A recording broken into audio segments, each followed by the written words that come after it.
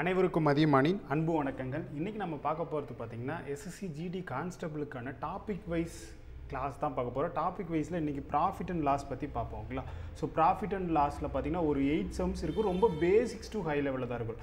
ரொம்ப பேசிக்ஸாக நிறைய பேருக்கு சிம்பிள், அதாவது பார்த்திங்கன்னா உங்களுக்கு சிம்பிளாக சொல்லணும் அப்படின்னா ப்ராஃபிட்னா என்ன, அப்புறம் பார்த்திங்கன்னா லாஸ்னா என்ன, செல்லிங் ப்ரைஸ்னால் என்ன, காஸ்ட் ப்ரைஸ்னால் என்ன, அப்புறம் பார்த்திங்கன்னா வேறு மார்க்கெட் ப்ரைஸ்னால் என்ன, மார்க்கெட் ப்ரைஸ் எதுலேருந்து எடுப்பாங்க, டிஸ்கவுண்ட் மார்க்கெட் ப்ரைஸ்லேருந்து கழிப்பாங்களா, இல்லை வந்து செல்லிங் ப்ரைஸ்லேருந்து கழிப்பாங்களா, இல்லை காஸ்ட் ப்ரைஸ்லேருந்து கழிப்பாங்களா அப்படின்ற மாதிரி பேசிக்கான கொஷின்ஸ் வந்து உங்களுக்கு வந்து எஸ்எஸ்சி ஜிடியில் ஒரு கொஷின் 2 கொஷின் கேட்குறாங்க. இன்கேஸ் 20 கொஷின் அப்படின்னா எஸ்எஸ்சி ஜிடியில் மேக்ஸில் 20 கொஷின், அதில் 20 கொஷினில் ஒரு கொஷின் கேட்கலாம், மிஞ்சி போனால் லக்கீலி 2 கொஷின்ஸ் கேட்கலாம். ஓகேங்களா? ஸோ ஒரு கொஷின் அது ரொம்ப ஈஸியாகவும் இருக்கலாம், சில ஷிஃப்ட்டில் கஷ்டமாகவும் இருக்கலாம். அது உங்கள் டிபெண்ட்ஸ் அப்பான் த உங்கள் ஷிஃப்ட்டை பொறுத்து தான். ஓகேங்களா? ஸோ அதனால் பேசிக்காக ஒரு 8-10 கொஷின்ஸ் பக்கம் இருக்கும். அதை நம்ம சால்வ் பண்ணுவோம். பேசிக்ஸ் எப்படி கற்றுக்கிறது அப்படிங்கிற மாதிரி ஜஸ்ட்டு இது வந்து எக்ஸாம் டைம் அப்படிங்கிறனால ரிவிஷன் மாதிரி தான் பண்ணணும். பட் நிறைய பேர் வந்து டாபிக் வைஸ் எடுங்க சார் அப்படின்னு சொல்லியிருந்தீங்க.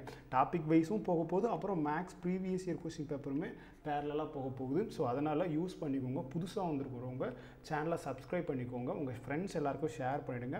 இதோட பிடிஎஃப்மே நான் என்னோட டெலகிராம் குரூப்பில் கொடுக்குறோம். ஓகேங்களா? ஸோ எஸ்எஸ்சி சிஹெச்எஸ்எல் அப்புறம் ஜிடி அதியமான் அப்படின்னு ஒரு டெலகிராம் குரூப் இருக்கும், அதில் ஜாயின் பண்ணுறவங்க பண்ணிக்கோங்க. ஓகேங்களா?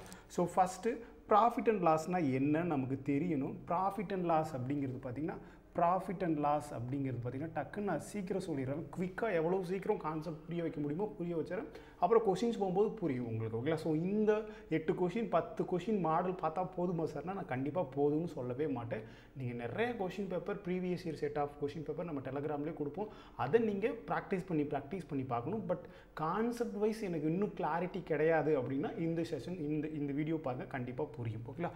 ஸோ ப்ராஃபிட் அப்படிங்கிறது பார்த்திங்கன்னா ஃபஸ்ட்டு காஸ்ட் ப்ரைஸ்னால் என்னென்னா நம்ம வாங்கிய விலை, இல்லை பர்ச்சேஸ்டு ப்ரைஸ், இல்லது பையிங் ப்ரைஸ், அது எல்லாமே தான் காஸ்ட் ப்ரைஸ். காஸ்ட் ப்ரைஸ் எப்போதுமே ஆல்வேஸ் 100% நம்ம சொல்லுவோம். செல்லிங் ப்ரைஸ்னால் விற்ற விலை. ஓகேங்களா? சோல்டு அது எல்லாமே செல்லிங் ப்ரைஸ், விற்ற விலை. ஓகேங்களா? ஸோ இது காஸ்ட் ப்ரைஸை விட செல்லிங் ப்ரைஸ் அதிகமாக இருந்தால், இப்போ 110 அப்படின்னு இருக்குன்னா 100 ரூபாய்க்கு வாங்கி 110 ரூபாய்க்கு விற்றனா கண்டிப்பாக எனக்கு லாபம் தான். எவ்வளவு லாபம் அப்படின்னு பார்த்தீங்கன்னா ப்ராஃபிட் ஈக்குவல் டு 10 ரூபா லாபம். எத்தனை சதவீத லாபம்னா profit percentage equal to selling price minus cost price divided by cost price into 100% போடணும். இந்த ஃபார்முலா ரொம்ப ரொம்ப முக்கியமானது, ப்ராஃபிட் பர்சன்டேஜ்க்கான ஃபார்முலா. இன்னொன்று, காஸ்ட் ப்ரைஸில் லாஸ்னால் என்ன, நட்டம். இப்போ லாஸ்னால் இப்போ காஸ்ட் ப்ரைஸ் பார்த்திங்கன்னா 100 ரூபான்னு வச்சுக்கிறேன். அதே செல்லிங் ப்ரைஸ் பார்த்திங்கன்னா நான் 80 ரூபாய்க்கு விற்றுறேன். அப்போது எவ்வளோ கம்மியாக விற்கிறேன், 20 ரூபா கம்மியாக விற்கிறேன். அப்போ 20 ரூபா கம்மியாக விற்றுனா எனக்கு லாஸ் தான் ஆகும். அப்போது லாஸ் பர்சன்டேஜோட ஃபார்முலானா சேம் தான். அதாவது பார்த்திங்கன்னா cost price minus selling price divided by based on the cost price தான். ஸோ காஸ்ட் ப்ரைஸ் எது பெருசாக இருக்கோ அதை பார்க்கணும். இது ரெண்டுத்துக்குள்ள செல்லிங் ப்ரைஸும் காஸ்ட் ப்ரைஸுக்குள்ள டிஃப்ரென்ஸ் பார்த்துட்டா போதுமானது. ஸோ இது லாஸுக்கான ஃபார்முலா. கிளியரா? ஸோ அடுத்து வேறு என்ன சார் முக்கியமான கான்செப்ட்? ப்ராஃபிட் ஒன்று சொல்லிட்டேன், அடுத்து செல்லிங் ப்ரைஸ் லாஸ் பர்சன்டேஜ் சொல்லிட்டேன். அடுத்து பார்த்தீங்கன்னா ரொம்ப முக்கியமாக மார்க்கெட் ப்ரைஸ், டிஸ்கவுண்ட் பர்சன்டேஜ். ஓகேங்களா? ஸோ இப்போது மார்க்கெட் ப்ரைஸ்னால் என்ன, எம்பின்னு சொல்லுவாங்க, மார்க்கெட் ப்ரைஸ், ஸ்டிக்கர் ப்ரைஸ் அப்படின்னு சொல்லுவாங்க. மார்க்கெட் ப்ரைஸ்னால் ஆக்சுவலாக காஸ்ட் ப்ரைஸ் ஆல்வேஸ் 100, ஆனால் மார்க் பண்ணும்போது 100%, அதாவது 100 விட அதிகமாக தான் வைப்பாங்க. அவங்க ஸ்டிக்கரில் ஒட்டி வச்சுருக்காங்க, அப்போது அதிகமாக தான் ஒட்டி வைப்பாங்க. அப்போது சம்திங் இப்போ 150 ரூபான்னு ஒட்டி வச்சுருக்காங்க அப்படின்னா எப்போதுமே டிஸ்கவுண்ட் தள்ளுபடி கொடுக்கறது அவங்க எப்போதுமே மார்க்கெட் ப்ரைஸில் இருந்து தான் டிஸ்கவுண்ட் கொடுப்பாங்க. அதே மாதிரி ப்ராஃபிட்டோ அல்லது லாஸோ நீங்கள் பார்க்குறீங்க அப்படின்னா பேஸ்ட் ஆன் த காஸ்ட் ப்ரைஸை பொறுத்து தான் நீங்கள் பார்க்கணும். ப்ராஃபிட்டா லாஸா அப்படிங்கிறது பார்க்கணும். ஓகேங்களா? ஸோ ரொம்ப ரொம்ப முக்கியமானது. மார்க்கெட் ப்ரைஸ் அப்படிங்கிறது ஸ்டிக்கரில் ஒட்டுனது.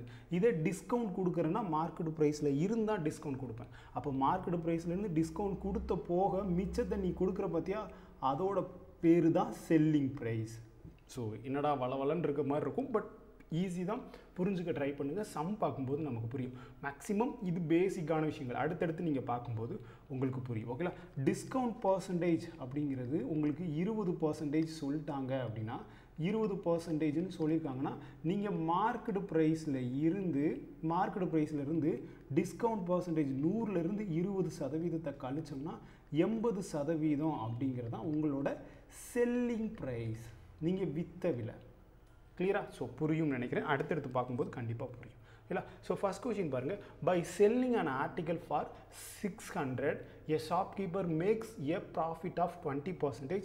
At what price should he sell the article to incur a loss of 20%? என்ன சொல்லியிருக்காங்க? ஒருத்தன் ஆர்டிக்கலை விற்கிறான், 600 ரூபாய்க்கு விற்கிறார் ஒரு ஷாப்கீப்பர். 600 ரூபாய்க்கு விற்கும்போது 20% லாபத்தில் விற்கிறாரு.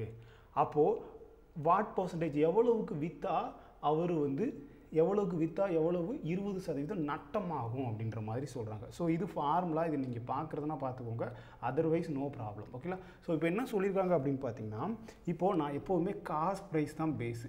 காஸ்ட் ப்ரைஸ் நான் என்ன சொன்னேன்? 100 ரூபான்னு சொல்லிட்டு நான் காஸ்ட் ப்ரைஸ் தான் கண்டுபிடிக்கணும். அதுக்கு முன்னாடி எனக்கு ப்ராஃபிட்டில் ப்ளஸ் 20%, ப்ராஃபிட் 20% விற்றுருக்கேன். அப்போ 20% விற்றுருக்கோன்னா 100 + 20 120% அப்படிங்கிறது எவ்வளோ விலை சொல்லியிருக்காங்க? செல் பண்ணியிருக்கேன். எவ்வளோ விற்றுருக்கேன்? 600 ரூபாய்க்கு நான் விற்றுருக்கேன். 120% 600 ரூபானா 100% எவ்வளோவா இருக்கும்? 120 5 120 எவ்வளோ? 600. அப்போது 1% 120 லட்சம், 1% 5 ரூபானா 100% எவ்வளோவா இருந்திருக்கும்? 100 × 5 500 ரூபாயாக இருந்திருக்கும். இதுதான் உங்களோட காஸ்ட் ப்ரைஸ். இப்போ என்ன சொல்கிறாங்கன்னா, லாஸில் 20% விற்றா எனக்கு எவ்வளவு?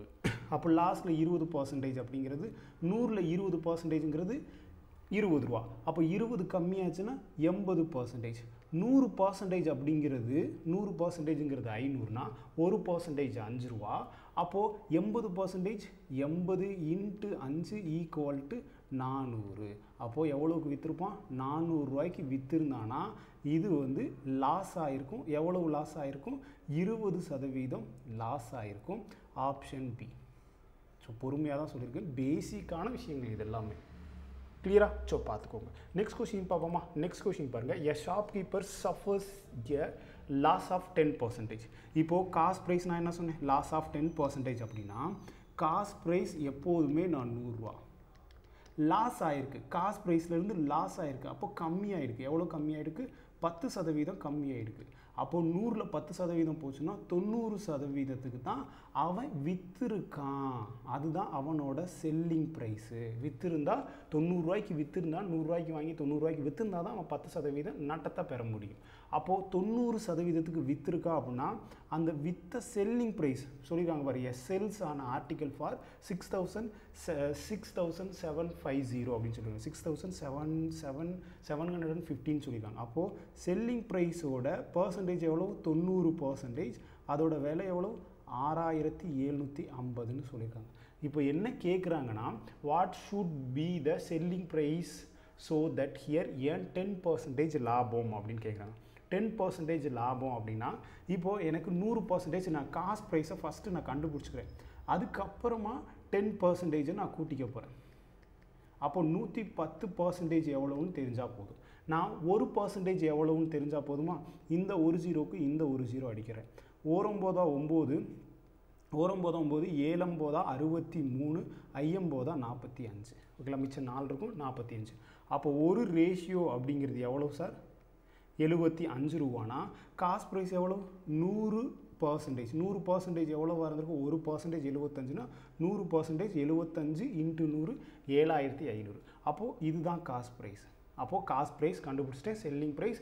அப்போது ப்ராஃபிட்டில் நான் விற்றுருக்கேன் அப்படின்னா ப்ராஃபிட் அப்படின்னா 110. 100% 7500னா 110% எவ்வளோவா இருக்கும்? 1% 75 ரூபானா அப்போது 110% எவ்வளோவா இருந்திருக்கும்?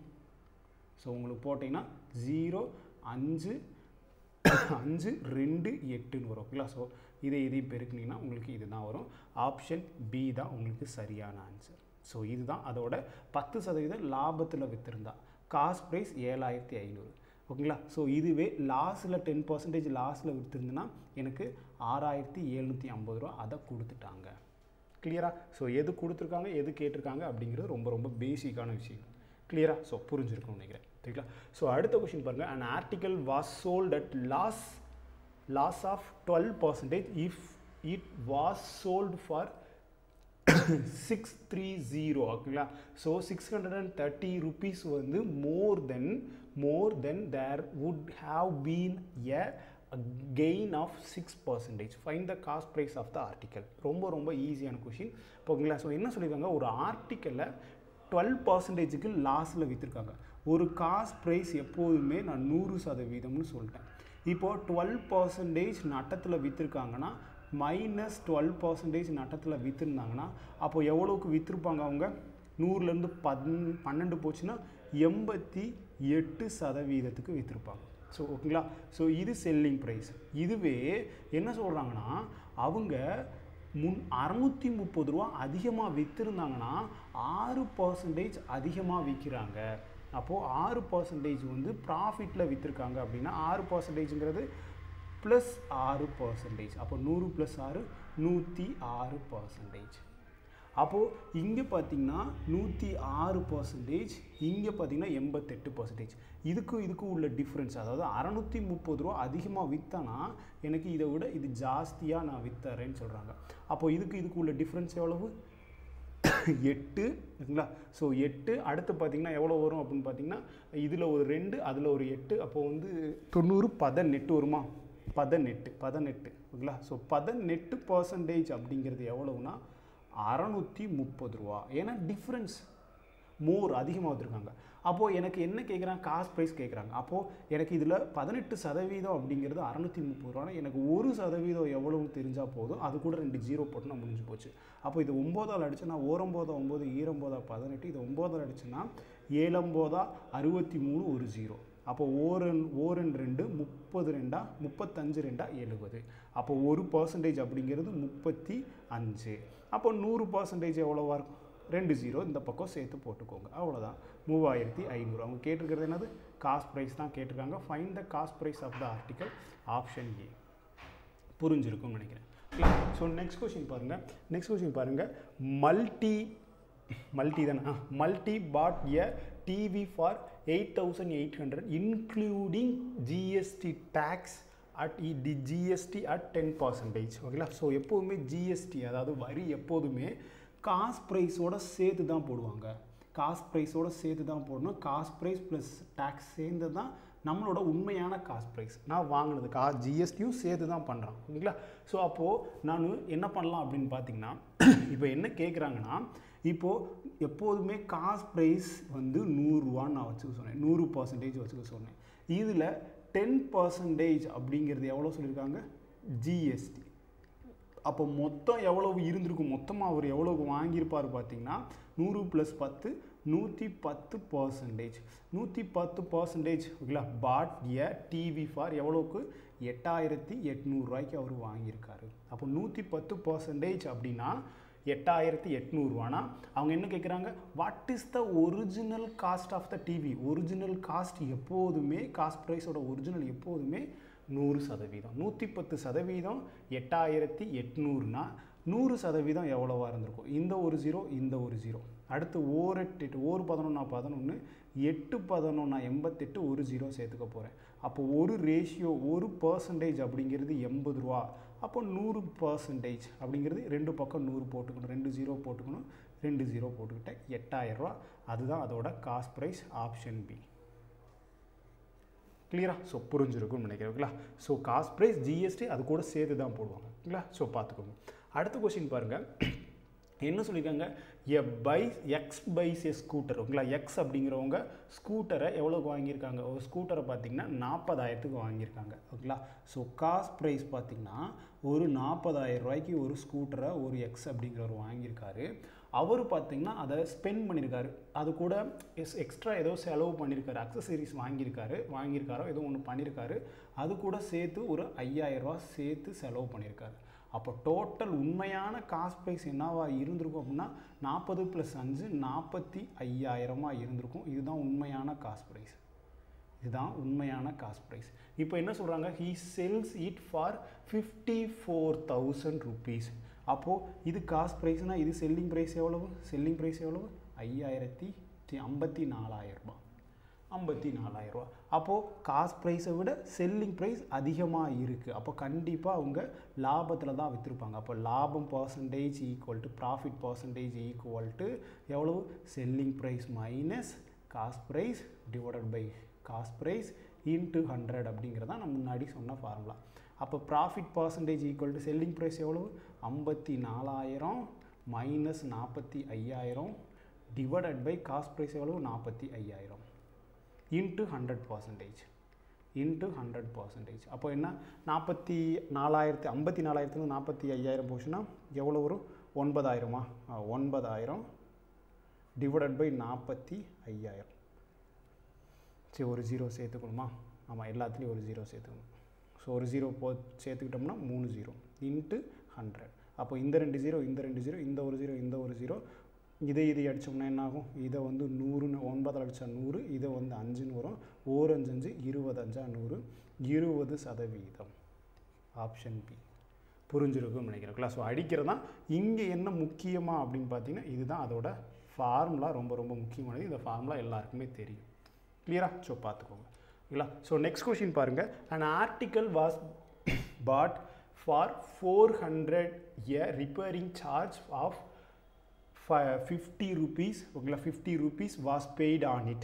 It sold at a profit of 20% after discount of 10% of its market price.